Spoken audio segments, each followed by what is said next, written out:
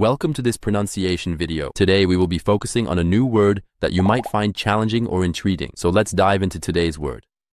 Métaphore, which means a figure of speech comparing two unlike things without using like or as. Let's say it all together. Métaphore. Métaphore. Métaphore. One more time. Métaphore. Métaphore. Métaphore. Thank you for joining us on this adventure in pronunciation. Remember, language is a journey, not a destination. Keep exploring, experimenting, and expanding your linguistic horizons. We'll see you next time.